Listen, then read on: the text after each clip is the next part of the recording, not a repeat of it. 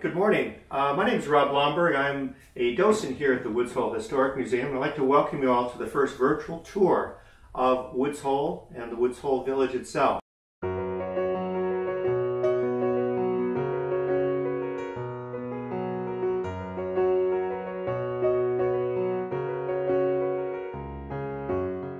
The term hole, though, is much easier because a hole actually is a smaller body of water between two larger bodies of water.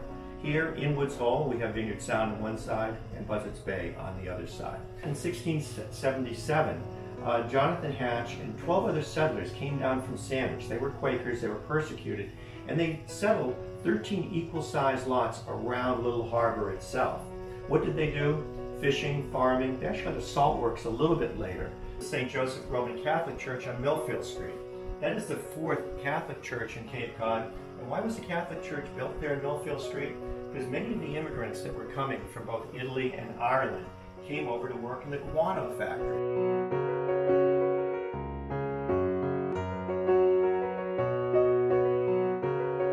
One thing you certainly won't do in Woods Hole is starve. I mentioned pie in the sky already. We have Quick's Hole here, Quick's Hole Tavern down the road. Landfall going back all the way just after World War II. You see a number of buildings here. These buildings, in some cases, go back 140, 150 years, because many of the buildings that were over there were the buildings that supported many of the whaling and shipbuilding interests. Mrs. Manasseh Swift was here, and unfortunately the British sailors that came in stole her chickens, her cows, her pigs, and took off with that. She took her broom out, and she shook the broom at them and actually drove them away.